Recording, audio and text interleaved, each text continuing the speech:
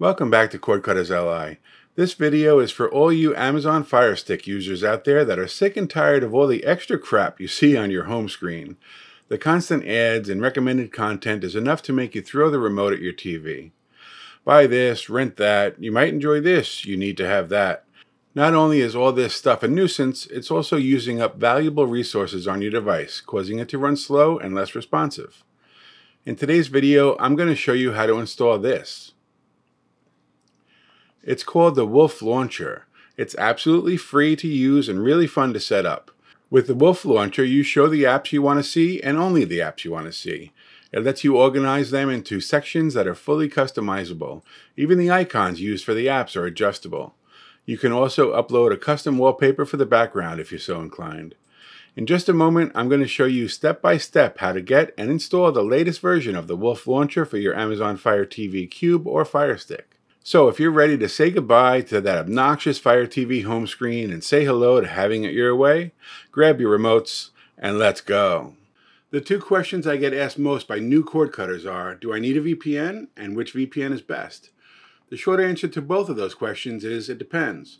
If you're someone who takes their privacy seriously and enjoys unofficial streaming apps or torrenting, you should use a VPN to keep your information encrypted and private. The VPN I recommend depends on where you live. If you're here in the US like me, I'd suggest trying IPVanish. It's the fastest and helps minimize buffering, while here in the United States, where nearly everything is available, unblocking content isn't as important. If I were outside the US, however, I'd suggest ExpressVPN. I feel it does a better job at un-geo-blocking the content available here in the US while you're not. In either case, if you're in the market for a VPN subscription and would like to try either one, you'll find links in the description below for the best price you'll get anywhere. Clicking on these links also helps in a small way to support the CordcuttersLI channel. Okay, so before we get started in installing the Wolf Launcher, I just want to point out that I am on the Fire TV Stick 4K, and this comes with Fire OS version 6. The Wolf Launcher works on any Fire OS version 6 or above. So if you have an older Fire Stick or Fire TV device with version 5, that won't work. So it's 6 or better. So the 4K Max, the new Cube, the second generation, third generation Cube, Fire Stick Lite, all of these will work for this. So starting at the home screen, the first thing you want to do is go over to the gear, and we need to change one setting before we can get started. Click on the gear and then go down to My Fire TV. You want to go to developer options. Now, if you don't have developer options on your Fire Stick, no worries. This could be because you have a update recently that came into your Fire Stick, or it's a new Fire Stick. I made a video recently that shows you how to get those back really quickly and easily. So go ahead and check that out. I put a link in the description below. But let's assume that you have developer options. Go into that, and then go down to where it says apps from unknown sources and change that from off to on. It's going to give you a little blurb here. It tells you what's going on. You click turn on, and then we can hit the home button. Next, we'll actually go into Downloader, and we're going to get everything we need from the CordcuttersLI.com website. So enter in the short code for that, which is 89364, and go down and click go. That will redirect you to the, as it says here, CordcuttersLI.com website for a few seconds just to verify that you know where you're going, which is always good. When you get there, you're going to want to hit the hamburger button on your remote twice. That brings you to full screen, makes it a little easier to do what we want to do. Go over to the menu button over there, click on it, and go down to tutorials. Now, I've been adding tutorials like crazy to the CordcuttersLI website. Browse around, go ahead and see what's here. But the one we're interested in today is right here where it says Wolf Launcher for Fire TV devices. And click on that. Brings you to the page where the launcher instructions are, gives you some screenshots here about what it looks like, some step-by-step instructions. Feel free to read them if you want. But what we're most interested in is down at the bottom of the page. Two things, actually, I want to show you at the bottom. The first is the Wolf launcher for Fire TV itself. This is the download for that. And then, as I said earlier, you can upload images that can be used as wallpaper on the Wolf launcher. I've added a few of them to my website. So let's go ahead and click on this link and I'll show you that before we go ahead and install the launcher. So here I have, there's a nice beach scene for a background. Northern Lights, which is the one I showed you in the demo earlier. And then we also have a starry night here. Let's go ahead and download Starry Night here. You're going to want to download the one that's for your TV. So if you have a 1080p or an HD TV, go ahead and download that one. Otherwise, go ahead and click the 4K. I have both of them available for you. Click download. And we're not going to open it and we're not going to delete it, obviously. Just click done and we'll come back to it. I'll show you later where you can add that or change the wallpaper on your Wolf launcher when we get to that. So now let's go back to where that download was for the Wolf launcher. It's right there. So click the download button. It's only 3.3 megabytes, really small. You want to move down and go over to install and click it. Click done here. Don't open it quite yet. A couple of things we want to do. Move to the right, click delete. Move to the left and click delete. That gets rid of the installation file because we no longer need it. And let's click the home button.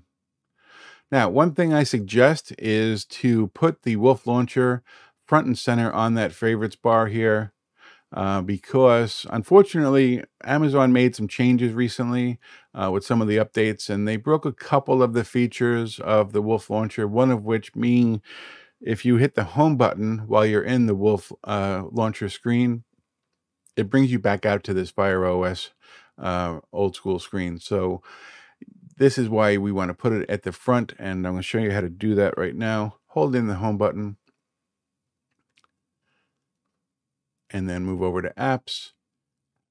As always, the last thing that was installed is always going to be at the bottom of the list. So let's move to the left to jump to the bottom.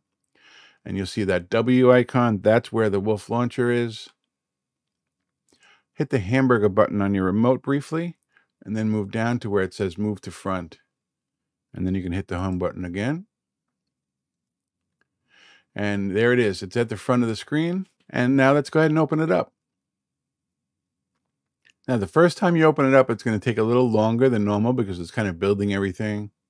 It's taking a look at what apps you have installed on your device, kind of throwing them all onto that screen. It's going to put them all in one place with a blank background that we will see in a moment. So here we are. We have right now a black background. All of the apps on the Firestick are here. You know, this is very clean. No, advertisements flashing across the screen, not trying to sell you anything and so on. This, as I said, is fully customizable. The screen I showed you earlier, I'm going to actually go into restore a backup of that. I had saved it earlier.